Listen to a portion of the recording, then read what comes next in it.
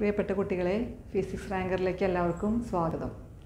നമ്മൾ കഴിഞ്ഞ ക്ലാസ്സിൽ potential energy of A single charge in an external electric field കണ്ടു. Potential energy of A system of 2 charges in an external electric field കണ്ടു. അതിൽ ഇനി ഒരെണ്ണം കൂടി ഉണ്ട്. അതാണ് എന്ത്? ഏതാ അടുത്തത്? ഒരു ചാർജിൻ്റെ 2 ചാർജിൻ്റെ ഇനി ഡൈപോള്. അപ്പോൾ പൊട്ടൻഷ്യൽ എനർജി, അപ്പോൾ നമുക്ക് അടുത്തത് എടുക്കാം. Potential energy of A dipole in an external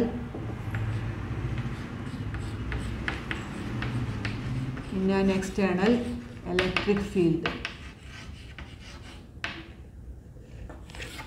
Potential energy of a dipole in an external electric field. നമ്മൾ അന്ന് പഠിച്ചതൊന്ന് ഓർക്കുക. നമ്മുടെ ഇവിടെ ഒരു ഇലക്ട്രിക് ഫീൽഡ് ഉണ്ടെന്ന് വിചാരിക്കുക. ഇതൊക്കെ നിങ്ങൾക്ക് ഞാൻ അന്ന് വരച്ച് ഒക്കെ പഠിപ്പിച്ചത് എന്താണ്? ഇവിടെ ഒരു ഇലക്ട്രിക് ഫീൽഡ് ഉണ്ട് വിചാരിക്കുക.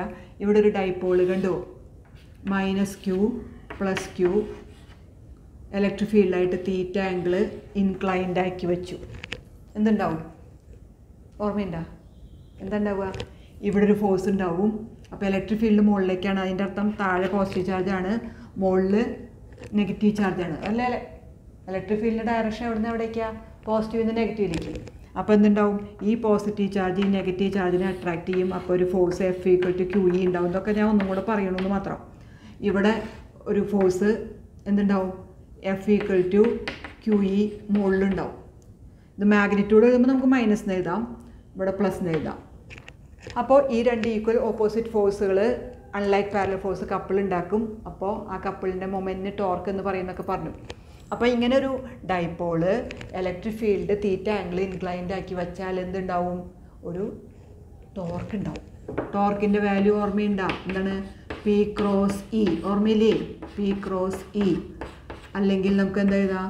Torque equals PE sin θ. PE sin θ. ഇതാണ് അതിൽ ടോർക്ക് ഉണ്ടാവും. അപ്പോൾ ടോർക്ക് ഉണ്ടാകുമ്പോൾ, ടോർക്ക് എന്ന് പറഞ്ഞാൽ എന്താണെന്ന് പറഞ്ഞാൽ ടേണിങ് ഇഫക്റ്റ് അല്ലേ?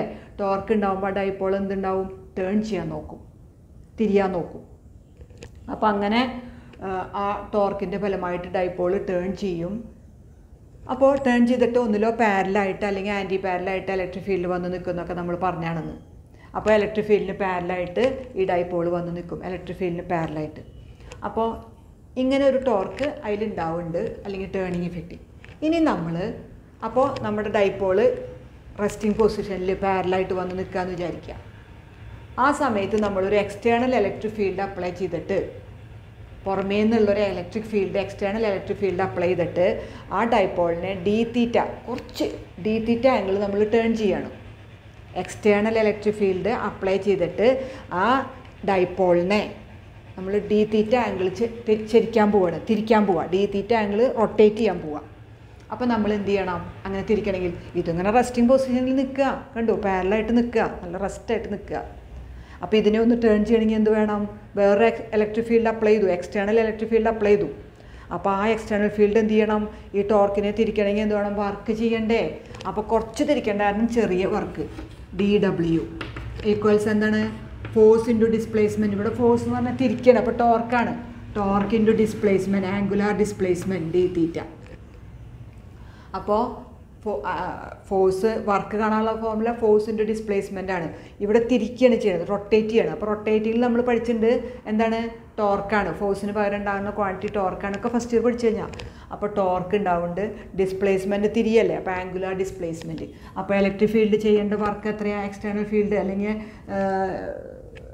ഈ ഡൈപോളിനെ കുറച്ച് d θ ആംഗിൾ തിരിക്കാൻ ചെയ്യേണ്ട work dW equals torque into d θ. ഇനി ടോർക്കിന് നമുക്ക് വാല്യൂ കൊടുക്കാം, PE sin θ d θ. കണ്ടു? ഇനി നമുക്ക് ഈ ഡൈപോളിനെ θ1 മുതൽ θ1 മുതൽ കണ്ടു θ2 വരെ തിരിക്കണം.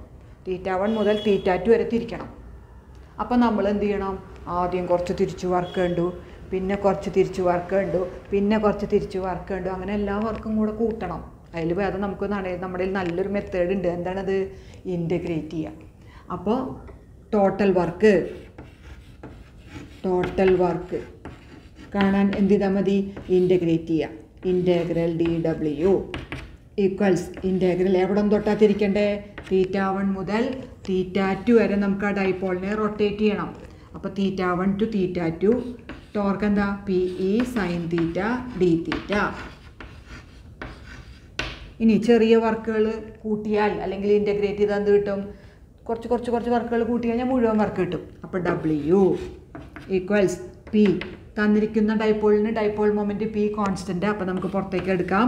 ഇലക്ട്രിക് ഫീൽഡ് പുറത്തേക്ക് എടുക്കാം. PE ഇൻ്റഗ്രൽ θ1 മുതൽ θ2 വരെ എന്താണ്?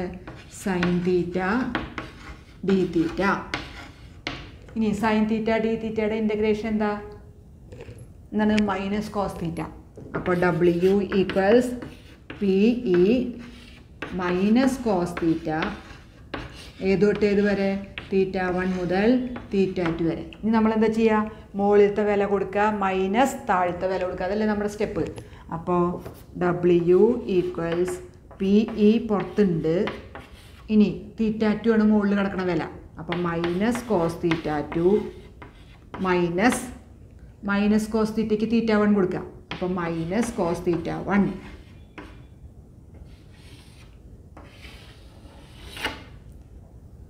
ഈ മൈനസ് ഇൻ്റഗ്രേഷൻ്റെ ഫോർമുലയുള്ളതാണ്. ഈ മൈനസ് ഇവിടുത്തെ മൈനസ് കോസ് θയ്ക്ക് കൊടുക്കുന്നത്. അപ്പോൾ സൈൻ θയുടെ ഇൻ്റഗ്രേഷൻ മൈനസ് കോസ് θ. ഇപ്പോൾ ഇത്രയും മനസ്സിലായ? അപ്പോൾ ഒരു യൂണിഫോം ഇലക്ട്രിക് ഫീൽഡ് ഉണ്ട്. അവിടെ ഒരു ഡൈപോള് θ ആംഗിൾ ഇൻക്ലൈൻഡ് ആയിട്ട് വെച്ചു.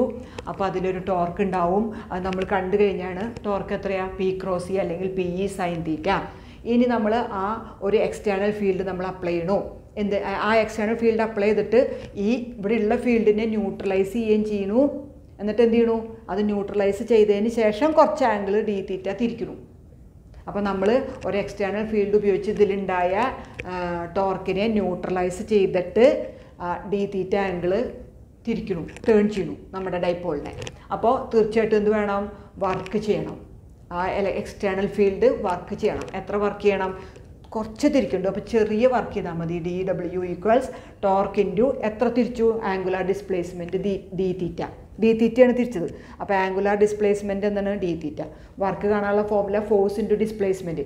ഇവിടെ റൊട്ടേഷനാണ്, ടേണിങ് ഇഫക്റ്റാണ്. അപ്പോൾ വർക്ക് എന്താ?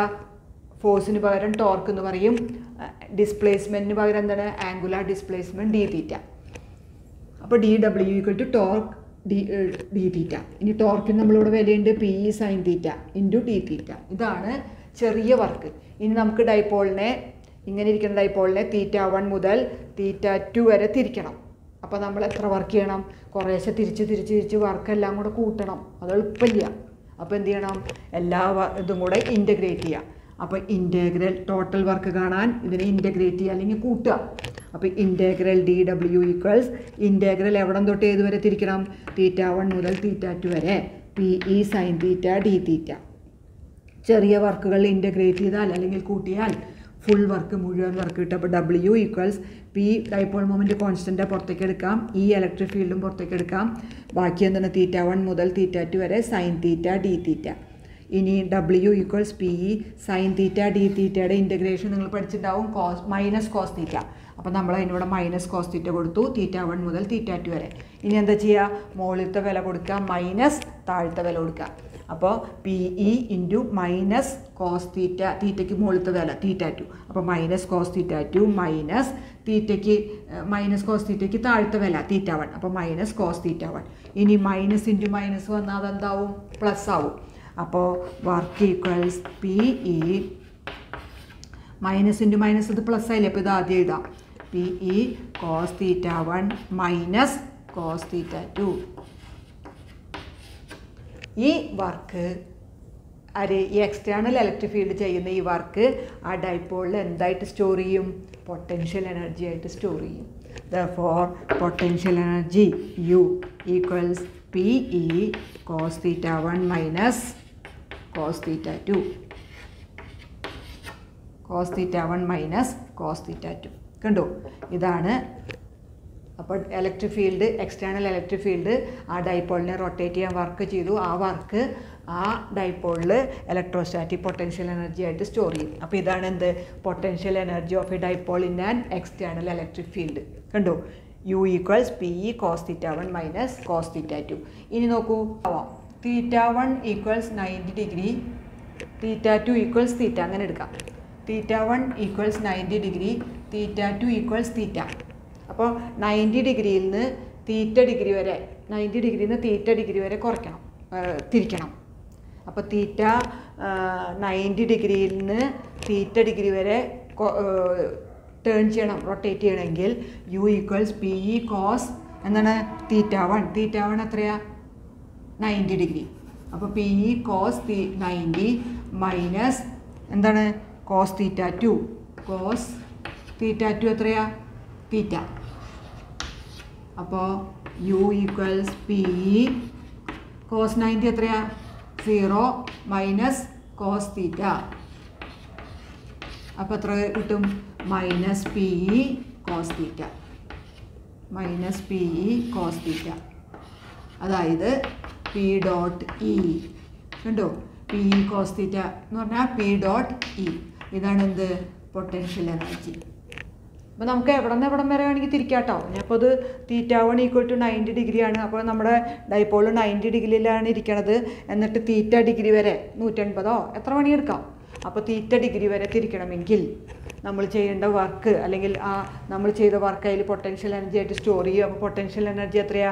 പി ഇ ഇൻറ്റു കോസ് 90 തീറ്റ 1 മൈനസ് കോസ് തീറ്റ 2 അല്ലേ?